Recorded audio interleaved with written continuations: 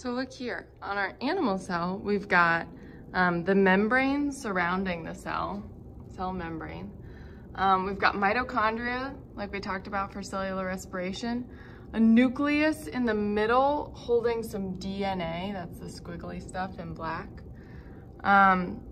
We've got the endoplasmic reticulum right outside the nucleus, and it has a bunch of these ribosomes on it.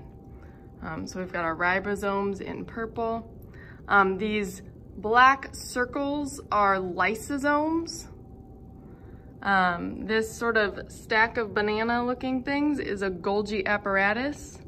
It's got some vesicles budding off of it and actually fusing with the cell membrane.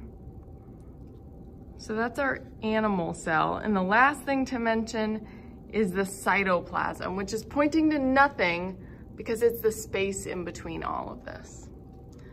And if we look at the plant cell, we have a lot in common, but the things to point out are that there is a cell wall in green outside of the cell membrane.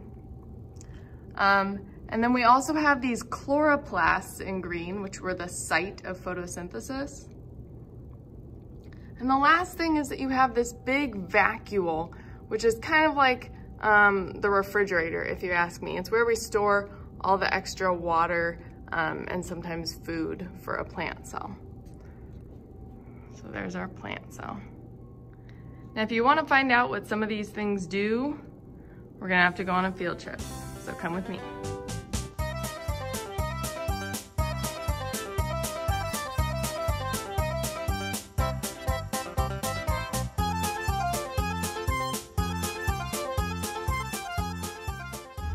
For the city are all in here, the courthouse. Just like the rules for the cell are all in here, the nucleus. Okay, so I'm downtown, it kind of smells like this, and I'm here at the power plant, or the place where our city gets its energy. Just like the mitochondria, some say the powerhouse of the cell. This is where the cell does cellular respiration and gets all the energy it needs.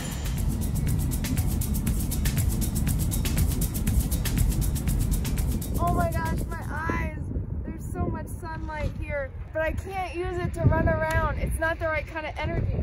Good thing we have these solar panels that can convert the sun energy into a form we can use to heat our houses or that kind of thing, which is really like the chloroplasts, where we take in sunlight, do photosynthesis, and make sugars like glucose that the plant can use for energy.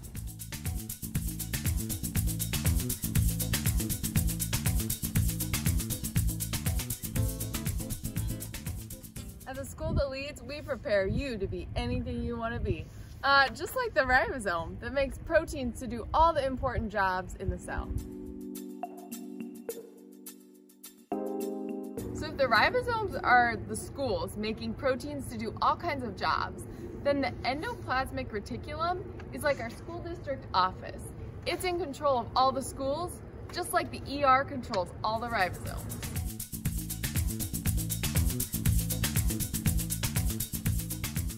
Here we are at the Golgi apparatus, basically the cell's Amazon. It can bring in new things that it needs in the cell. It can ship things off when the cell makes proteins or other kinds of materials. So yeah, Amazon of the cell, Golgi apparatus.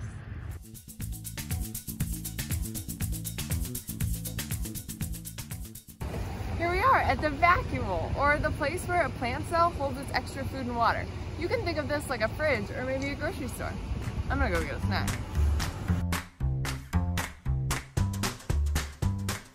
All right, so we're at the lysosome, or the recycling center of the cell.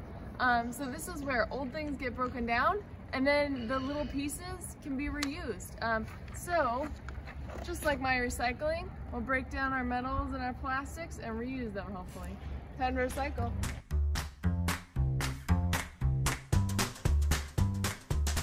So cytoplasm is the empty space in cells where things can move around.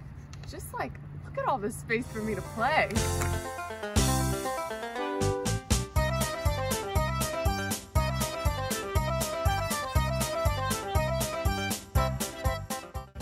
At the school that we, oh dang it, all those proteins, dang it. Okay, So cells have this like empty space or gel, cytoplasm, where things... Stop.